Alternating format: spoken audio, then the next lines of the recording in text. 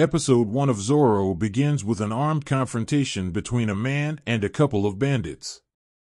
The sword fight would have turned tragic if not for Zorro, who intervenes at the final moment, incapacitates the bandits, and saves the day. Unfortunately, as soon as Zorro leaves, a bandit who has been hiding inside the house shoots and kills the old man. Shortly after, Zorro suffers the same fate at the hands of the governor and dies a tragic death. His last words are, "Zorro will live." In addition, the governor hangs his body on a tree to make an example out of Zorro. After Zorro's death, Nalan volunteers to take the mantle of Zorro. We're taken to Madrid, Spain, and we see Diego de la Vega trying to break inside what appears to be a castle to steal a book. However, we soon find out that this is all just a training exercise. Soon, Diego is met with the tragic news of his father and returns to Los Angeles following a long voyage of 6 months. Diego returns to his old estate, Hacienda de la Vega, and is greeted by Bernardo. Bernardo shows Diego a newspaper that reads it was Zorro who had murdered his father. However, all of this was a lie, for Zorro is the protector of the weak. Bernardo also takes him to his father's secret hideout and tells him that Señor de la Vega was killed by hooded bandits. A few days later, Zorro pays a visit to Tadeo Marquez and her family. They're their family's old friend, and Diego asks him about Zorro.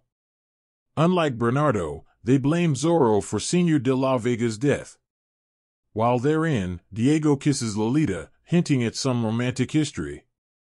Lolita makes it clear that she has no intention to get back together. While Diego sleeps, he dreams about Zorro, which sort of hints that maybe the spirit has chosen him to carry off the legacy of the masked vigilante. The chief of the tribe tells Diego that Señor de la Vega was his people's friend and Zorro has nothing to do with his death. In addition, Diego is told that he is chosen by the spirit to become the new Zorro and is also handed Tornado, Zorro's horse, and his blade. However, when Nalan learns about it, she becomes furious and leaves the tribe. A rich man can't protect the poor and needy, Nalan says. As for Diego, he has no intention to take up the mantle and plans to find out who really killed his father.